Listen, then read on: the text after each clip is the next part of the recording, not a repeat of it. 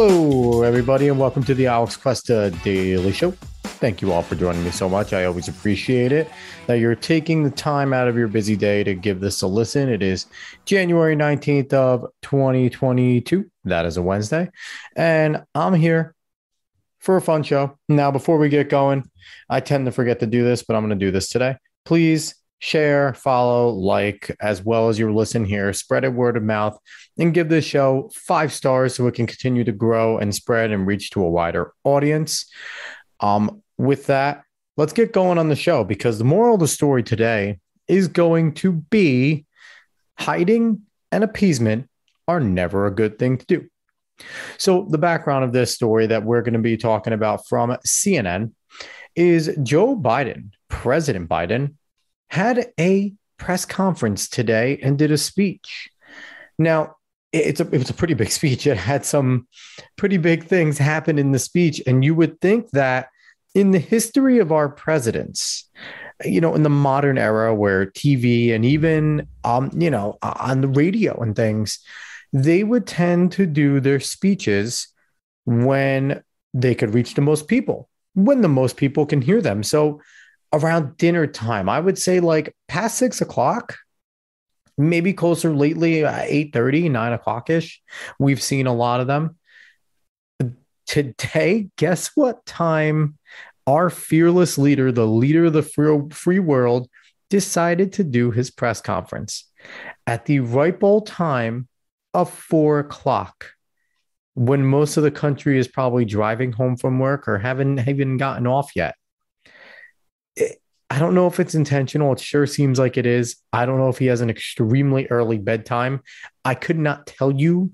Well, I could tell you why it's 4 o'clock, because they don't want anyone to hear what this guy really has to say.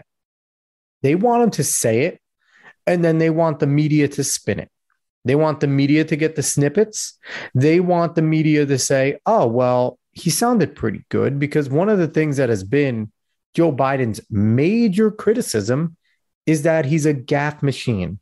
He can't get through a speech without losing his place, without looking old, without saying something off the prompter that's completely ridiculous and newsworthy because it's so freaking dumb. So no, they did it at 4 o'clock because they knew majority of America and the world would not be paying attention at that time. It wouldn't be. So because you got to think, it's 4 o'clock here, Eastern, where I am in New York, that is 1 o'clock over in California. Do you think people give a shit at 1 o'clock what the president is saying? Most of the country doesn't care what he's saying anymore. His approval numbers are floating around the mid 30s now, low 40s, mid 30s, according to most polls. So it's not good. So they put it at 4 o'clock so that he would be hidden and so that the media can spin his words.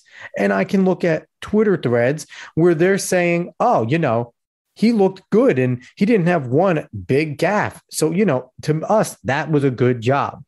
So making it through speeches, an hour-long speeches, and not having a gigantic gaffe is the standard now for presidents. Not to deliver a good speech, not to deliver good policy, not to steer the country in the right direction. No, to get through the speech without any major hiccups so we can see that his mental capacities are strong. That shouldn't be the standard for the leader of the free world. It's not the standard for presidents of companies. It's not the standard for teachers sitting in front of a classroom. Why is it the standard for the leader of the free world? But I digress. This article from CNN, specifically in CNN Politics, is going to cover something that he said that not even the left can cover up for, because it is egregious and it is terrible and it is showing and telling the strength and the tenor of this president's regime. So let's get into it. The title of the article is Biden predicts Russia will move in to Ukraine, but says minor incursion may prompt discussion over consequences. And this is by Kevin Liptak, CNN. So just right there in the headline, you can't cover up this quote. He's saying Russia's going to invade Ukraine, but if it's a minor incursion, AKA if it's not anything heavy, if it's a proxy going in, not the actual Russian government, one of their proxies creating problems, or, if they're just dipping their toe in or something like that. If it's nothing serious, if they're not going in there with boots going crazy and, if there's, no one dead, then no, they can go in all they want. Let's read the article.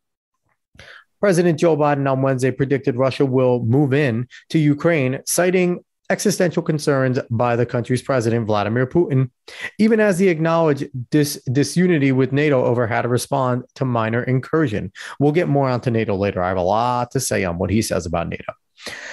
The candid assessment laid bare the struggle Biden faces in creating meaningful consequences and deterrence for Moscow, which remains closely intertwined economically with the United States' top European partners. Now, we're going to pause there. The deterrent is, we'll fuck you up. Don't do it. We will go at you. And unfortunately, love it or hate Trump, he was the crazy man that people thought would actually do it. And the world leaders thought he'd actually do it. That's the thing. He had the leaders thinking, if Trump says he's going to try to kill us, he's going to try to kill us. If Trump says, you cross this line, I'm going to throw every fucking bomb in the arsenal at you, he's going to do it. No one thinks Biden is scary. No one gives a shit about Biden. And now let's also talk about that last part, that Moscow's closely intertwined economically with the United States' top European partners. That has to do with oil and a lot of other things. And guess who allowed that to happen? It was the United States, because there's an agreement within NATO, and there's plenty of unilateral agreements amongst our European partners that there's certain business deals with Russia that can't be done unless it's approved by a group of these countries. So that means that the United States had to capitulate to some of these things. So just think, they're intertwined because America partially allowed it. Let's continue with the article. The remark elicited near immediate outcry from Kiev, where officials, and by the way, it's Kiev, it's not Kyiv. I don't know where the hell that pronunciation of Kyiv came from. It's been Kiev my whole life. It will remain Kiev. Sorry, let's continue. The remark elicited near immediate outcry in Kiev, where officials have been meeting with Biden's top diplomat as Russian troops amass on the country's border. High-level attempts to clean up the comments soon followed at the White House. While Biden vowed withering economic consequences on Russia should Putin send his troops over the frontier, including restricting its financial transitions in U.S. dollars, he suggested Western nations were not in sync on what to do should a lesser violation occur. Here's one of Biden's quotes. It's one thing if it's a minor incursion and we end up having a fight about what to do or not to do, Biden told reporters at an East Room news conference. But if they actually do what they're capable of doing with the forces amassed on the border, it's going to be a disaster for Russia if they further invade Ukraine. There you go. There you go. Number one, the Western nations are not in sync. Yeah, because you're not a leader. That is why. Because Joe Biden is not a leader and nobody respects him. Nobody cares what Joe Biden has to say. He doesn't lead. We thought Obama was weak. Obama was a weak president. Joe Biden's a weak and feeble human. That's a different right now. Joe Biden's a weak man, let alone a weak president. At least Barack Obama was physically fit. He was just a weak president that, tried to push America standing lower and lower. He believed in equity. President Biden is just a weak individual at this point in his life. He was never mentally strong. He was always a dumbass, but now he's deteriorating. So nobody cares. A strong leader would sit there and put the Western powers in line. We usually lead these types of things. The United States usually leads these types of things. Everyone usually takes notes from us. So this says a lot about President Biden when he's the one saying there's no unity there. It says a lot about him as a leader, not only of the United States, but of our allied partnerships with our closest members in Europe. And a weak United States makes a weak Europe. Let's continue. Later, asked to clarify what he meant by minor incursion, Biden said he drew the line at Russian forces crossing the border, killing Ukrainian fighters. So Russian forces can cross the border, but if they don't kill any Ukrainian fighters, then it's no big deal.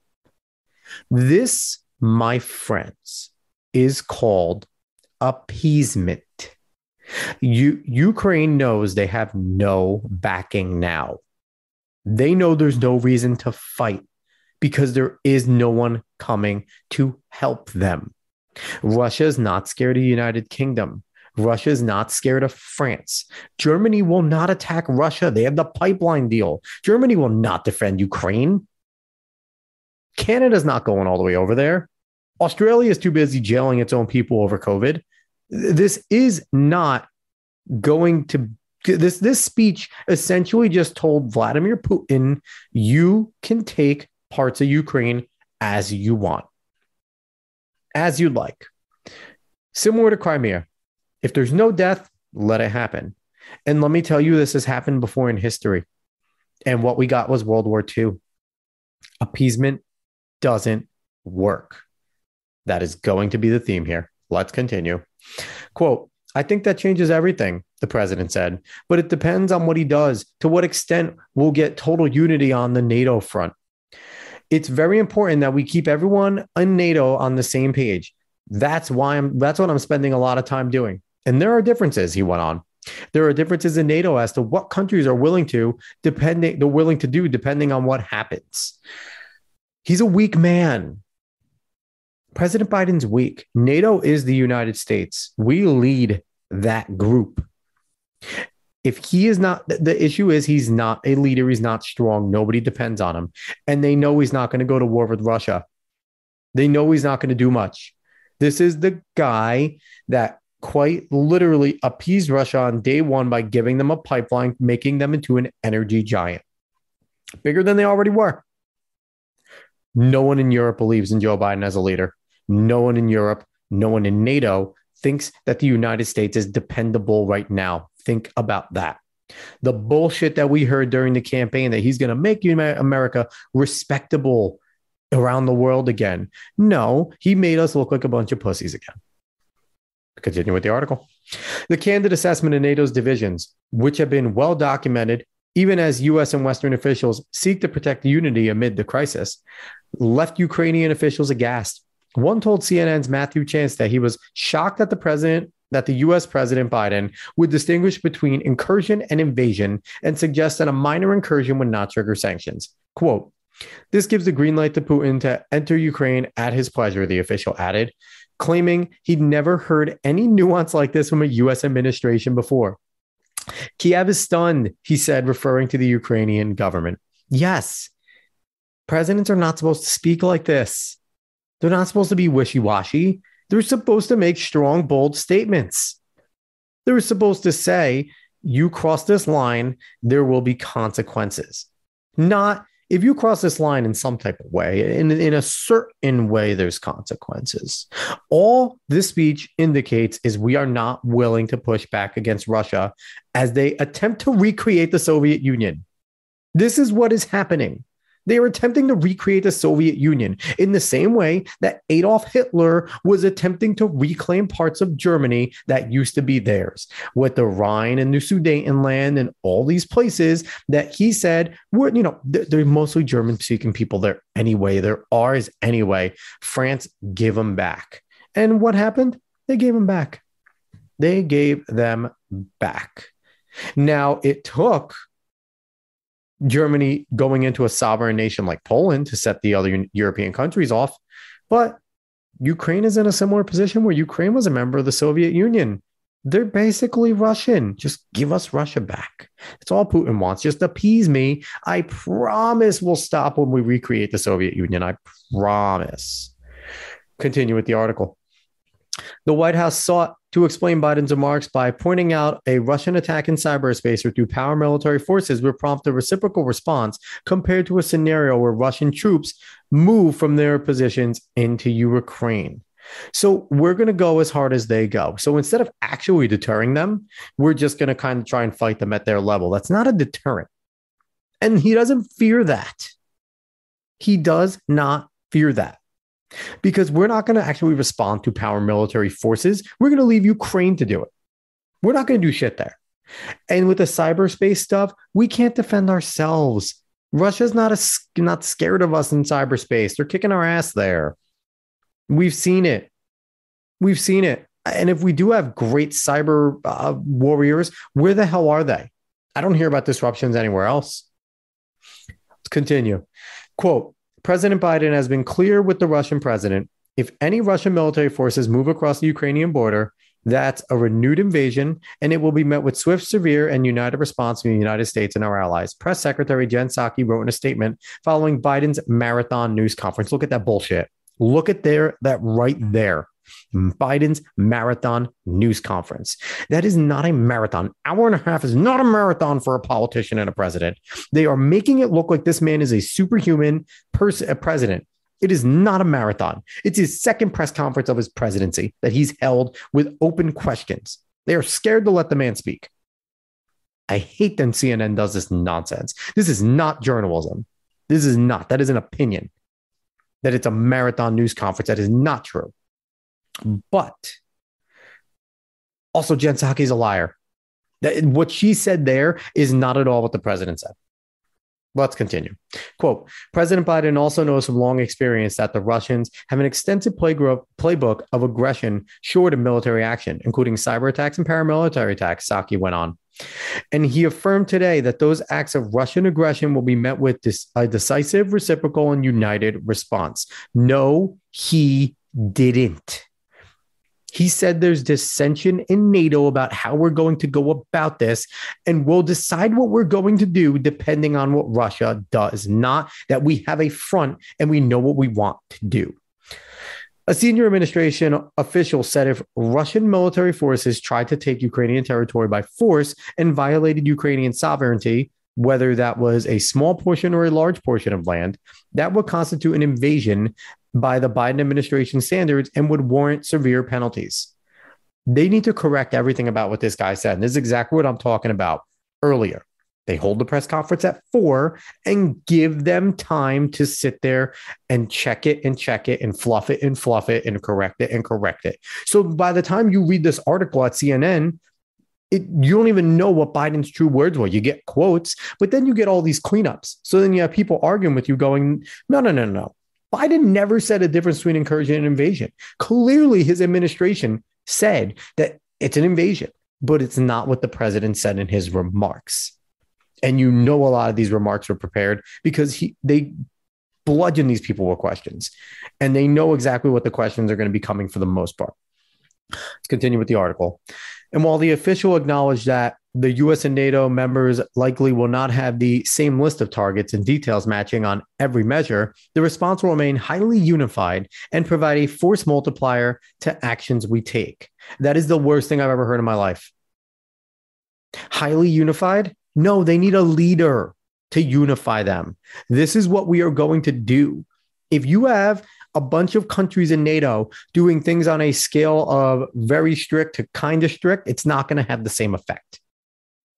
And I'll tell you right now, sanctions aren't going to have any effect. They don't care about sanctions. We've helped make them into energy giants. They basically are one of the major importers of goods into Europe right now. They are not worried about some sanctions. Not at all. They're prepared for them. They wouldn't make this move if they weren't prepared for them. Continuing. Biden's remarks came as the U.S. entered what officials have deemed a dangerous period when a Russian invasion could occur at any moment. The president, while acknowledging lingering uncertainty over Putin's intentions, said Wednesday he believed the Russian leader would soon invade Ukraine. Quote, I'm not so sure he is certain what he's going to do. My guess is he'll move in. He has to do something, Biden said, describing a leader searching for relevance in a post-Soviet world. He's trying to find his place in a world between China and the West.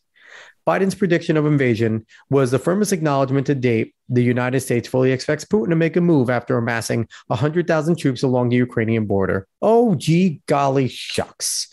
Finally, only took 100,000 troops going onto the border. What happened last time he built up on a border? Crimea was not that long ago.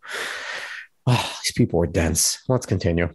After speaking with Putin twice last month, Biden said he believed his Russian counterpart had a good understanding of the economic sanctions he was preparing to enact. Quote, he's never seen sanctions like the ones I promised will be imposed if he moves, number one. He said, adding the level of punishment would depend on what Russia's invasion looks like. That includes limiting Russia's transactions in U.S. financial institutions anything that involves dollar denominations, Biden said. The president warned Russian lives would be lost in an invasion along with potential Ukrainian casualties. The cost of going into Ukraine in terms of physical loss of life of Russians, they'll be able to prevail over time, but it's going to be heavy, he said. It's going to be real. It's going to be consequential. Putin has a stark choice, either de-escalation or diplomacy, confrontation, and consequences. This is not all just a cakewalk for Russia, he went on. Militarily, they have overwhelming superiority. And as it relates to Ukraine, they'll pay a stiff price immediately, near term, medium term, and long term if they do it. It's mind-boggling what this man says. Like, honestly, these are real quotes. These are real quotes. This guy, he's inarticulate. Joe Biden is inarticulate. And let's talk about sanctions. Guys, sanctions are strongly worded letters in the diplomatic community. That's all they are. They're strongly worded letters. How many times have they thrown sanctions on so many of these countries? And what do they do? Okay, we'll back down. Then they throw money at them. But what did we do with Russia when they did Crimea? We leveled off after they took it. They took the Crimean Peninsula. And now I'm guaranteed they're going to take chunks of Ukraine because I've already seen the map. Highly Russian-speaking parts of Ukraine, non-Russian-speaking, blah, blah, blah. They're going to, quote unquote, just take the parts that speak Russian because they want to be Russian anyway. I'm telling you that's going to happen. And it's verbatim Hitler and Germany. You'll see. You'll see it's coming on. And in talking about the military force, God knows, what is he saying? What is he saying? The cost of going into Ukraine in terms of physical loss, life for the Russians. The Russian military, he said, they're overwhelming. I don't think there's going to be Russia's not worried about major loss. And a person like Vladimir Putin does not care about his countrymen. All he wants to do is just go in and win and create his legacy. He doesn't care if his soldiers die. That's their job for him. He does not care about that. Let's continue. Biden speculated Putin was not seeking, quote, any full-blown war, but said he did believe he was looking for some type of confrontation. Quote, do I think he'll test the West, test the United States and NATO as significant as he can? Yes, I think he will. But I think he'll pay a serious and dear price for it. What? Sanctions? Sanctions? He'll fight a war. He'll do little skirmishes. He'll win a piece of the pie, and he'll just rest. And we'll put sanctions on him. But he'll keep the land. We'll just do sanctions. Biden's prediction came after Ukrainian President Volodymyr Zelensky on Wednesday urged Ukrainians to not panic and to calm down over fears of possible Russian invasion. Quote, all our citizens, especially the elderly, need to understand this. Everyone needs to exhale. Calm down. Don't run for emergency supplies like buckwheat and matches. To all the media, remain as media. Not become a source of mass hysteria. Do not help the enemy in pursuit of hype by reporting daily that war may happen tomorrow. This will definitely not stop it. What is new here? Is this not the reality of the past 8 years? Didn't the invasion begin in 2014? Did the threat of war emerge just now, he said? The only reason for panic is after the 8 years, we are still influenced by the panic, he said. Zelensky said Russia's aim is to weaken Ukraine in order to force Kiev to concede to Moscow and to create such a background that our no sounds weaker. The Ukrainian leader said Moscow is actively attacking your nerves, not our state, so that you have a constant feeling of panic. And that's the article. So I'm not going to lie, Zelensky sounds like much more of a leader than President Biden does, on the brink of being invaded, knowing your military is overpowered and that the European powers are about to abandon you because the United States has already done it. That sucks, dude. I don't know what Zelensky's going to do. I don't envy the man. When, not if, when Russia invades and when they take a small chunk and there'll be no military action, I don't think Ukraine's going to fight for every inch. They're going to be smart. Just like I said, there's a Russian-speaking contingency there. They're going to let that go. I guarantee they're going to let that go because they don't want bloodshed. They know if they engage the Russian military, it's going to go bad for them. Now, don't doubt the proxies aren't going to go in there and soften it up. And Biden already said, we're not getting into a war over proxies that we know are acting on behalf of Vladimir Putin. We're not getting into a war on that. We're not going to truly help them outside of sanctions. This whole entire question and answer session All it did today was let Ukraine know we do not have your back. And we're not unified. The European powers in NATO are not unified. We don't have the same intentions because the United States has allowed Russia to gain a lot of influence in Europe lately. So a lot of them don't want to screw up their economic chances with Russia, that they'll pull back on them. So it told Ukraine we don't have your back, and it told Putin you have the green light. Go ahead. We're not going to do much. We have no want or need to go to war with you over Ukraine. Take it. That is what President Biden delivered in this speech today. And it's embarrassing. The man continues to embarrass the United States on all fronts. And anyone that continues to defend him is an idiot. Anyone that voted for him, I hope you have remorse. If you don't, there's a problem with you. Especially after speeches like this. He's been a nightmare domestically.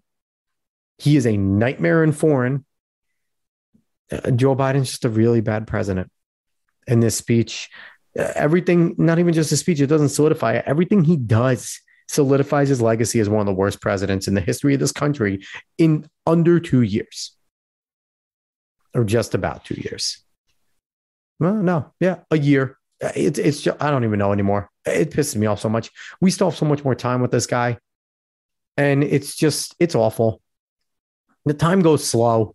Time goes slow with him because he moves slow and he doesn't do anything. And when he does something, it just screws everything up more. All right, before I get even more mad, all I got to say is we know throughout history, appeasement does not work. Appeasement will never work for dictators that are seeking to grow their countries. It is obvious Vladimir Putin wants his legacy to be that he expanded Russia back to Soviet levels before he was done. He's trying to get all those Soviet satellites back, and Joe Biden is happy enough to let him do it. And I'm telling you, Macron, Boris Johnson, all these people, these leaders, they're not going to do anything. They're not going to do anything at all. So Ukraine, you're on your own. Good luck, Ukraine. Good luck. Your people, your president, good luck. Unfortunately, I really feel like you're all going to be Russian occupied very, very soon. And that's unfortunate. All right. So I appreciate everyone for listening to this episode. I will be back again tomorrow. Socials, go search the Alex Questa Show wherever you're on social media. We're there. We're having fun. We're throwing things out there.